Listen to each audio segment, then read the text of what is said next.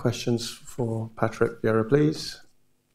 And do identify yourself as well. Hi Patrick, Marcus here from OneFootball. Killian Phillips stood out for me for Crystal Palace. What did you make of his performance tonight? He's a young prospect for our football club. He came for the Irish League, and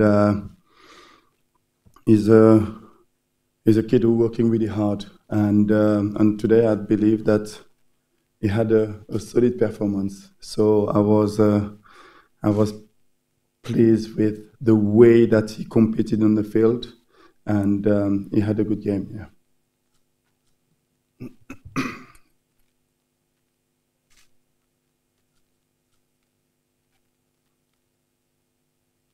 Go ahead. Oh. It's me again. Can you explain just how difficult it is to keep possession against this Liverpool team? I think it is not possible for us to have the possession or to have it as much as we want to because of the quality of the team. And we tried, and at time I think we managed to do something interesting, but we struggled to get into the box on the couple of situations that we had. We didn't play them quite well enough.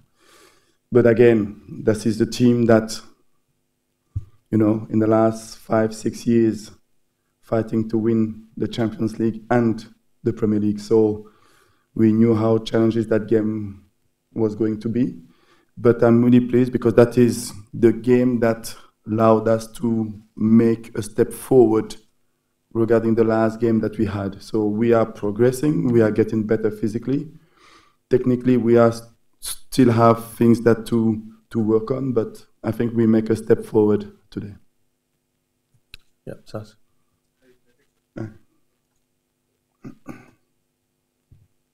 Hi Patrick, Sazali from the Straits Times in Singapore. Liverpool found the net pretty early in each half. Obviously, it's not good to concede, but were you happy with how your team sort of like responded to conceding and sort of like showed some resolute defending and not crumble further? We are never happy to concede goals when you play football matches. But on the other side, you just have to look at the quality of the Liverpool squad. And when they're playing, at times we find it really difficult to defend. But we are not surprised at all. We knew how tough and challenging that game will be. And again, we have to look at in our side. And I was really pleased because physically he was really demanding. Tactically, we needed to be good, not to concede too many chances or too many goals. And overall, again, I think it's a step forward for us regarding where we want to be when the first game of the season will come. Patrick, how did your players find the conditions?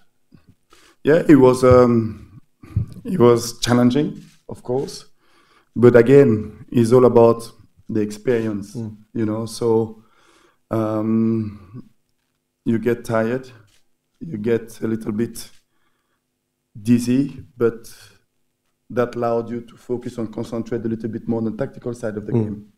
And when you lose a little bit of your concentration, you concede situation, you concede goals, and I think that kind of experience is quite positive for us.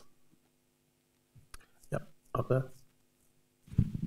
Hi Patrick, Irvin from Sport Plus here.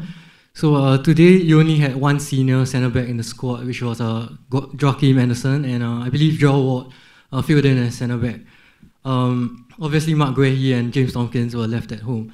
So this is an area where Palace are lacking in, I would say. There are rumours of Levi Colwill joining the club. How true are those rumours, and are Palace looking to strengthen in central defence? Yep. I think it's not just about the central defence. What we want to do as a football club is to improve and to find players that can take us to a different level. Regarding the rumours, I think we just need to be careful because this is a period where there is a lot of names coming out. But what is important for us is to identify the position where we need players and try to get those players. Okay, guys. Hi, Patrick. Richard here from Bok Choy Boy in Singapore. Can I just say that it's fantastic that you actually went to that corner after the game to applaud the Crystal Palace fans. How important is it to know you have this fan base in Singapore and in Asia? Yeah, I think it's something quite new as well for us as a football club, and to come here and to have a pre-season and to play against, I will say, one of the best teams in Europe. And it's always good because even if we are Crystal Palace, we still have support around the world. So it is good for us to come around and to understand that the Premier League is well followed worldwide, and we have fans, and it's really good to have our players spending time. We've been here for a couple of days, and we went to different places, and that is interesting for us as a football club. Okay, guys, thank you. Thank you very much, Patrick. Thank you.